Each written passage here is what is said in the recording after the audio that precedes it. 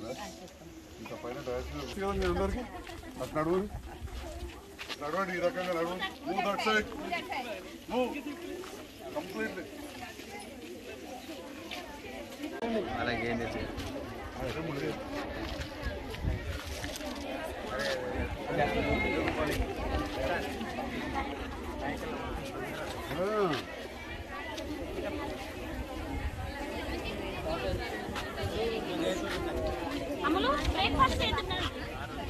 ఇంకొకటి కూడా వస్తుంది మనకి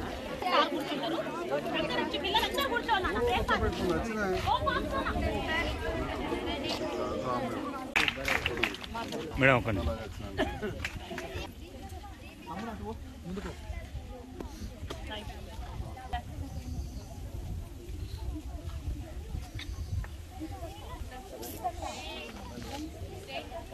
సర్పంచ్ గారికి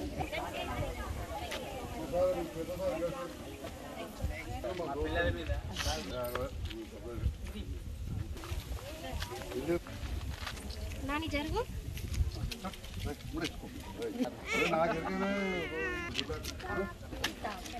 ఒకటే స్కూల్ ఒక 2 నిమిషాలు టైం ఇస్తే కల్చరల్ ప్రోగ్రామ్ టీచర్లు ఏం చదువు చెప్తారు తెలుసుకున్నారా తెలుసుకున్నారా అంటే వచ్చింది సో చదువు మంచిగా ఉంది భోజనం మంచిగా ఉంది కొద్దిగా వసతి దగ్గర ఇబ్బంది అంతే నేను కూడా చిన్నప్పుడు చదువుకునేటప్పుడు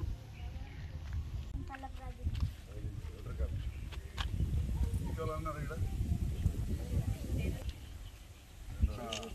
జగిత్యాల టౌన్ నుంచి ఉన్నారా Jagtial town 4:30 to 5:30 we have the playing time, free time for us, and 5:45 to 6 we have roll call.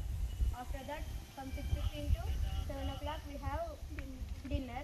Sir, after 7 to 9 study hours and 9 o'clock అన్నిట్లో షెడ్యూల్ వచ్చిందమ్మా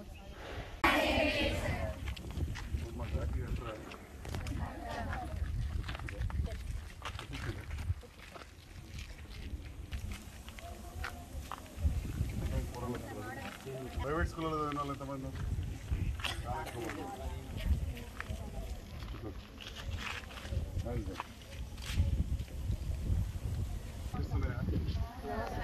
ఈ తల్లిదండ్రులు ఏమంటున్నారు గట్టిగానే ఉన్నా అందరు పిల్లలు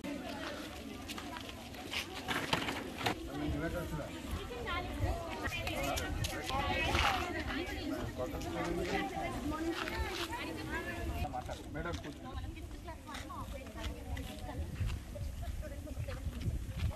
జాయిన్ అయ్యారు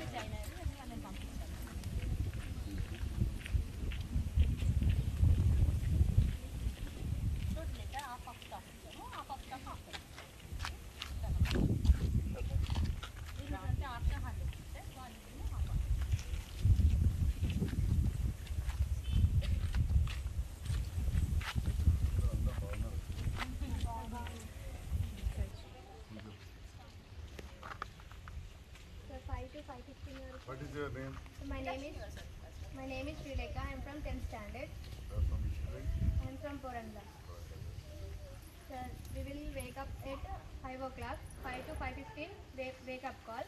5:15 to 5:45 our PT ma'am will say yoga and exercise. From 5:45 to quarter to 7 we will fresh up, and 7 to 7:20 we will go to Ragimad, and 7:30 to 7:45 prayer. From 7:45 to we will have classes. In middle from 9:15 to 9:45 we have breakfast. Sir, in afternoon 1:30 to 2:30 we have lunch, and afternoon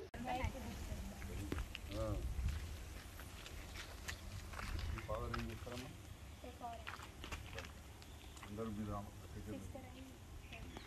చెల్లినా చెల్లి ఏం చేస్తుంది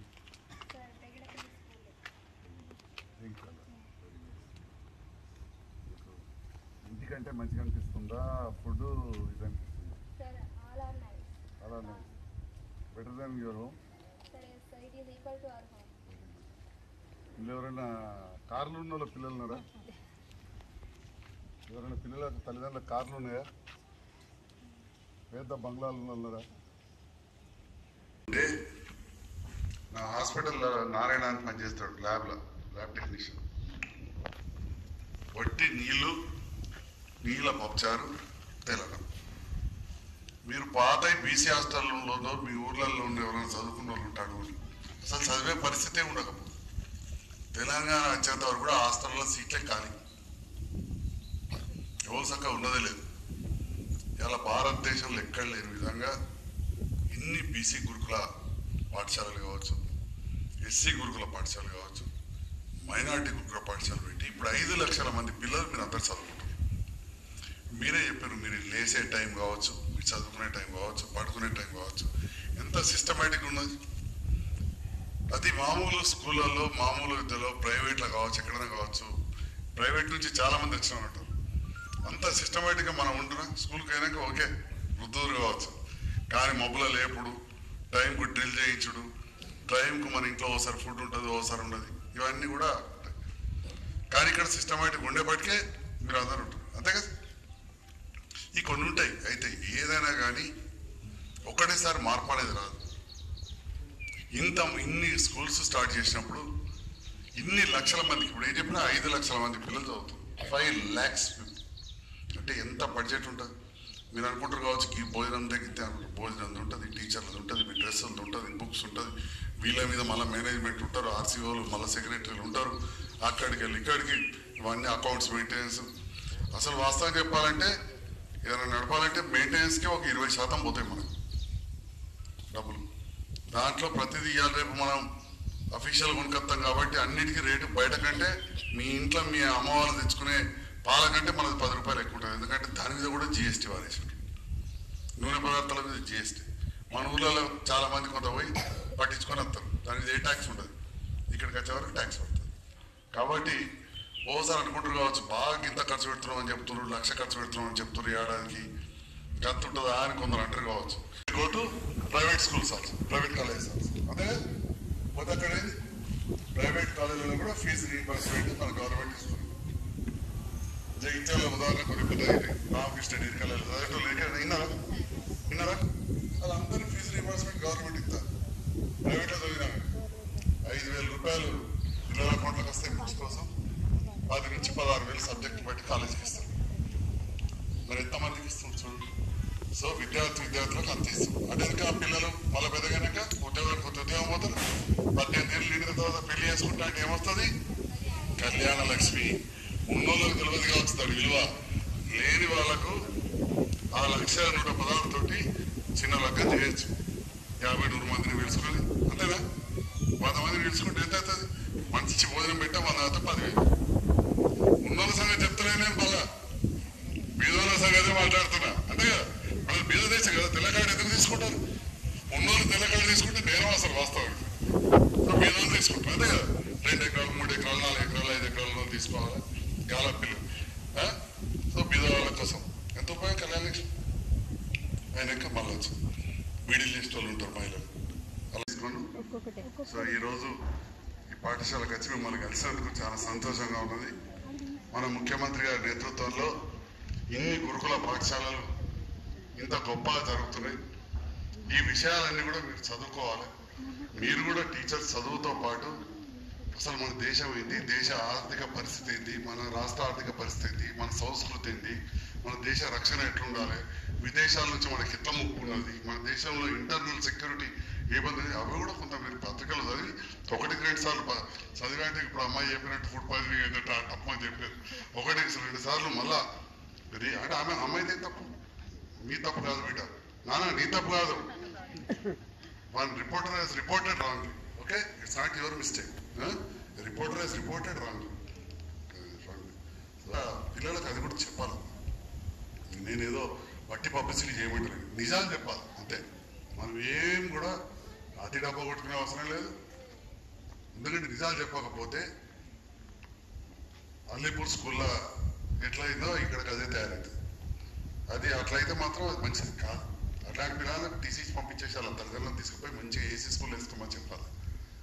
లేకపోతే Sanjay sir చదివినట్టు ఇటువంటి సర్కార్ వాళ్ళు చదివారు అంతే. లేకపోతే వాళ్ళ చుట్టాలు చదివినట్టు వాళ్ళ భార్య చదివించినట్టు మంచి సెంటర్ స్కూల్లో చదివించుకోమని మా మామ మా భార్య చదివించాడు. నోళ్ళు ఉంటాయి లేని వాళ్ళు ఉంటే ఈడు ఉండాలి. ఉన్నోళ్ళలో కూడా కొందరు ఏముంటారు, గురుకుల పాఠశాలలో టీచర్లు మంచిగా చెప్తున్నారు, మంచి భోజనం డిసిప్లిన్ ఉంటుందని. నన్ను ఎట్లయితే మా రాఘవల్ సార్ ఉన్నాడని మా నాన్న ఏ స్కూల్లో వేసినాడో ఒక వాళ్ళు ఉండాలి. వాళ్ళు ఎంతమంది ఉండాలి, డిసిప్లిన్ ఉంది. లేదు అనుకుంటే ఆటో ఇప్పిస్తాం, ఖర్చు ఇప్పిస్తాం, పోయి తీసుకుపోయి చూపించుకొని తీసుకురా 10 మంది. ఇగో ఈ రకంగా తప్పుడు సమాచారాన్ని చాలా చేస్తారు. మన ప్రభుత్వం వచ్చినాక ఇప్పుడేం ఎలక్షన్ లేవు, మస్తు ఏడాది 2 నెలలు 14 నెలలు 15 నెలలు ఉన్నాయి. మీ అందరికీ కొన్ని విషయాలు తెలియజేయాలి. మీరంతా అమ్మాయిలు కాబట్టి, తల్లి గర్భంలో ఉన్నప్పటి నుంచి ముసలితనం వరకు కూడా మన తెలంగాణ రాష్ట్ర ప్రభుత్వం మహిళలను కాపాడుతుంది. ఏ రకంగా అంటే తల్లులు గర్భం దాల్చినప్పుడు తల్లి బిడ్డ మంచిగా ఉండాలని చెప్పి ఆరోగ్య లక్ష్య పథకాన్ని పెట్టింది. అంతకుముందు 8 కోడిగుడ్లు ఇస్తారు. మీరు పోయినప్పుడు నెక్స్ట్ అడగండి, అంగన్వాడీ స్కూల్స్ అందరూ తెలుసు కదా ఇక్కడ. మీరు పోయి అంగన్వాడీ టీచర్స్ అడగండి. అంతకుముందు వర్కర్లు అందరూ మీరు చిన్నపిల్లలు అన్నప్పుడు తెలంగాణ వచ్చినాక వాళ్ళ పేరు టీచర్ అని పెట్టాం. అప్పుడు మీరు పిల్లలు ఉన్నప్పుడు మీ తల్లులకు ఎలాంటి ఆహారం ఇచ్చారు, ఇప్పుడు ఎట్లా ఇస్తున్నారు, ఎంత మార్పులు తెలుసు. దాదాపు 200 కోట్లు ఎక్కువ ఖర్చు పెట్టి ప్రతిరోజు తల్లికి ఒక కోడిగుడ్డు మంచి బలమైన ఆహారం ఇచ్చేందుకు గర్భంలో పిల్ల మంచి పెరగాలని. తర్వాత ఆసుపత్రులలో ప్రసూతి కంటే ముందు ఇబ్బంది కావద్దని చెప్పి కరెక్ట్గా టీకాలు ఇచ్చి, ఆశా వర్కర్లు ఉంటారు కదా ఊళ్ళో, ఐడియా ఉందా ఆశమాలు, వాళ్ళకి 2000 జీతం రాకపో పాపం కానీ తీసుకపోతే వాళ్ళ జీతాలు 9000 చేసి ఈ తల్లులకు టీకాలు వేయించాలి, హాస్పిటల్ తీసుకోవాలి. హాస్పిటల్లో పూర్తి స్థాయిలో వసతులు పెంచాం. రాయకల్లో ఇలా 7 డాక్టర్లు. జగిత్యాలలో తల్లి పిల్లల ఆసుపత్రి ఎంత పెద్దగా ఉంది, ఎప్పుడైనా ఫోటోలు చూసి నా పేపర్లలో. అలా మెడికల్ కాలేజ్ వచ్చి జగిత్యాలకు తెలుసా? నేను ఎలక్షన్ అప్పుడు కదా. మీ అందరికి once again thank you very much.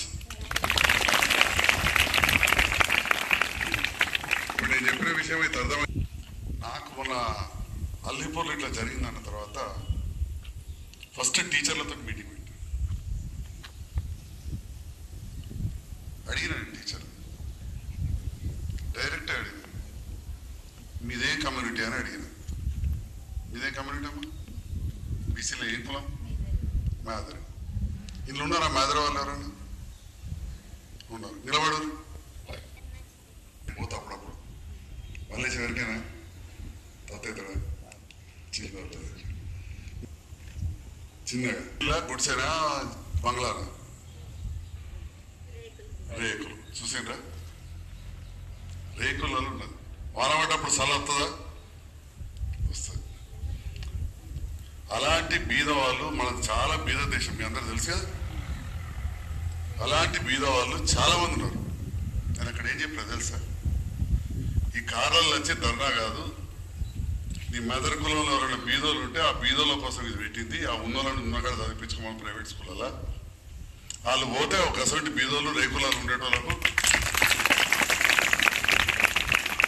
మిసైళ్ళు ఉండేటోళ్ళకు అవకాశం వస్తుంది. ఉన్నోడు ఎందుకు తీసుకోవాలి అవకాశం? తీసుకుంటే ఇక నా లెక్క సపరేట్గా న్యూ స్కూల్లో కూర్చొని ఇట్లా బెంచ్ మీద కూర్చొని చదువుకున్నాడు, అట్లా చదువుకోవాలి. మా పెదనాన్న కొడుకు లెక్క వసతులు ఉండాలని అవుతుందా? ఊటీ లారెన్స్ ఏం చెప్పినా, ఊటీ లారెన్స్ మా అంతరేవాళ్ళే మా చిన్నాన్న కొడుకు.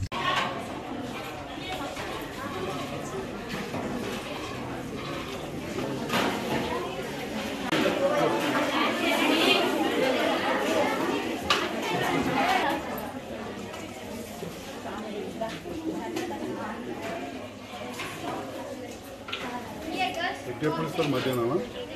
Daily afternoon. డైలీ